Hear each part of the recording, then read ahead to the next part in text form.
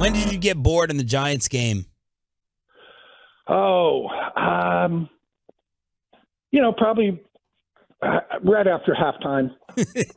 I mean, honestly, once, it's 26-0 at the half, but you keep working, and I was into it still. You got to keep entertaining the masses. Yeah. But I always say your job kind of as a broadcaster is to inform or entertain.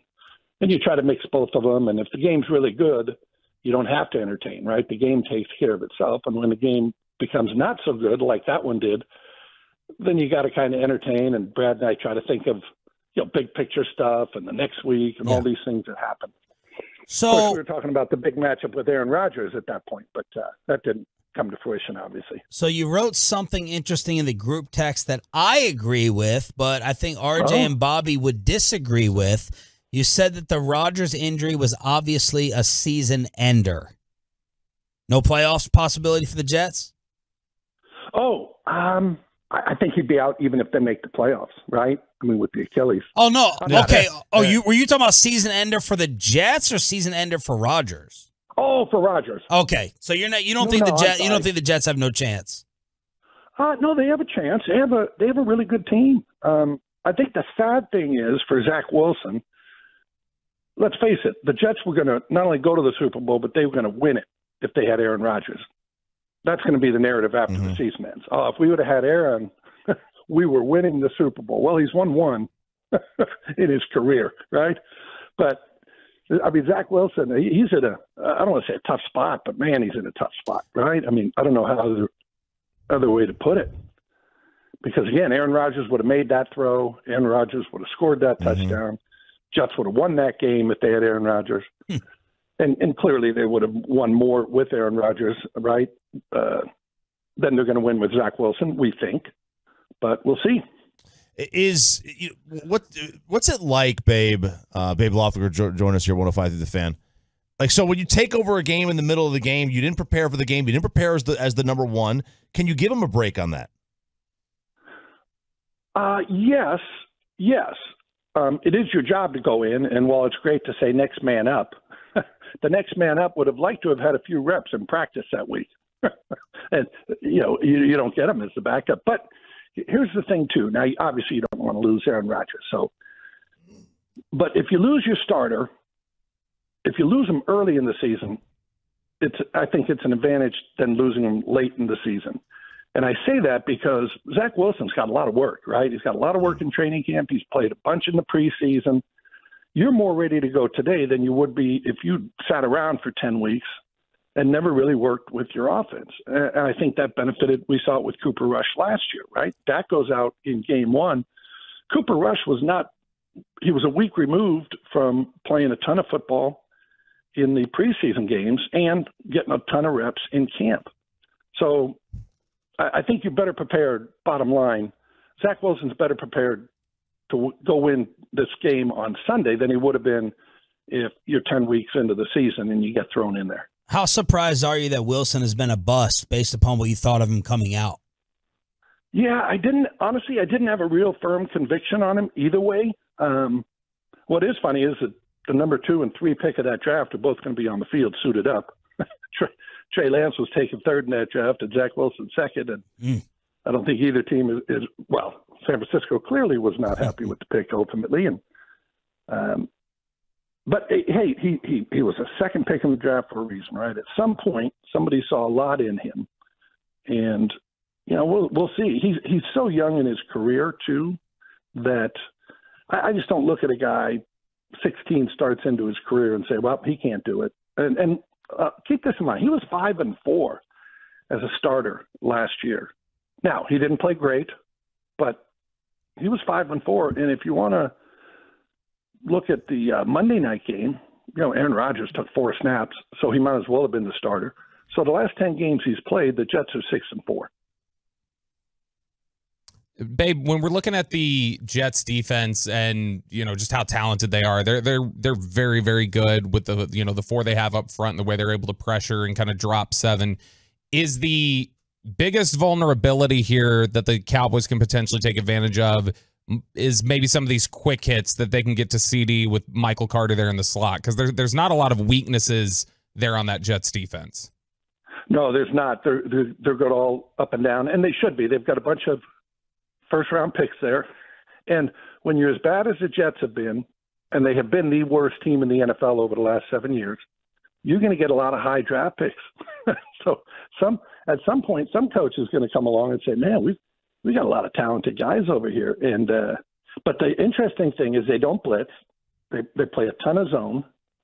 They're not complicated defensively. They sit there with those 4 down linemen, and they come after you. And by the way, they don't take them out either. Quentin Williams played every snap.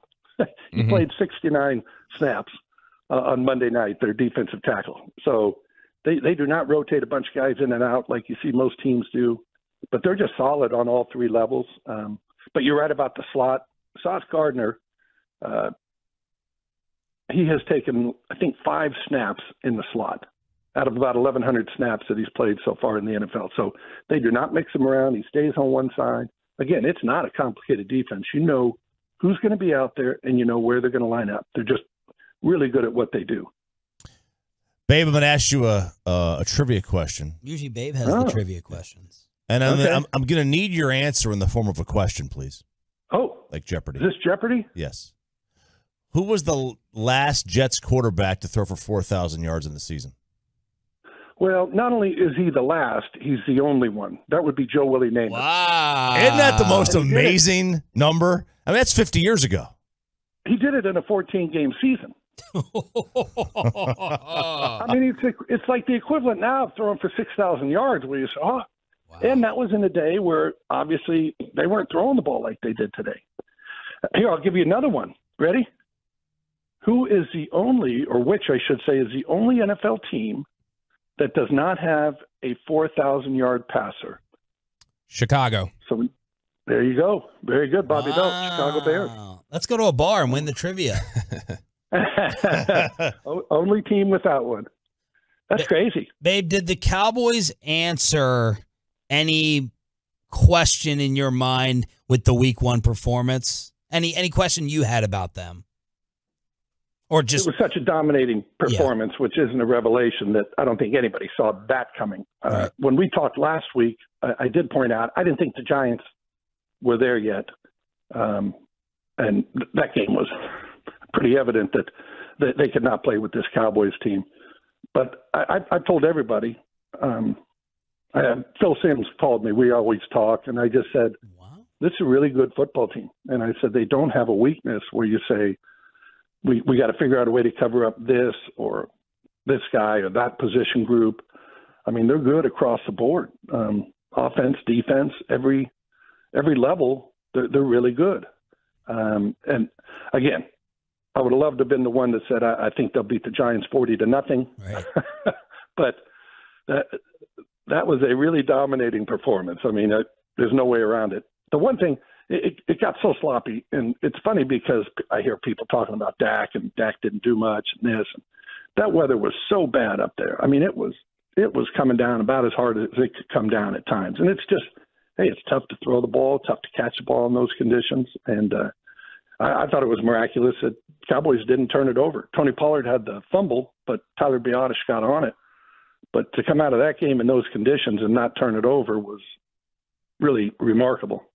Babe, I think this is going to be a really big week for Damone Clark, because it feels like a game where the Jets are going to set up to really try and run the ball. They go out there with a lot of 3 tight end sets and really try and I think work the defense there. And that's been an area the Cowboys have struggled in. How big is this, do you think, for Damone Clark to step up? Mazi Smith, Jonathan Hankins, those guys keeping them clean.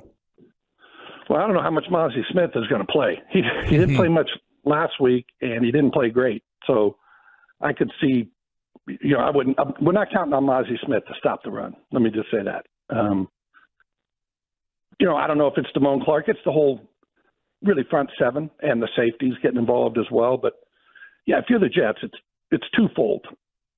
One, you don't want Zach Wilson throwing it 50 times. And 2, I think the Giant game showed, and I think it was happening early last year, you don't want to have this pass rush. You do not want to be in 3rd and 8 and face this pass rush. So I think, running the ball. I think they're just going to try to run it, make 3 yards, or run it, make 4 yards, and get it to 3rd and 3, 3rd and 2, something in that manageable third down situation. Now, most teams want to do that, but I think this week it's going to be even more so than that. Plus, this is a team like the Cowboys. They can play to their defense a little bit, right? Their defense is going to keep them in a lot of games. They don't have to score 30 points to win because that defense is so good. Thank you, sir. Have a fantastic call on Sunday. We'll be listening. Okay, thank you, guys. Have a great day. The great Babe Laufenberg, brought to you by Johnson Fitness and Wellness Home Fitness Equipment.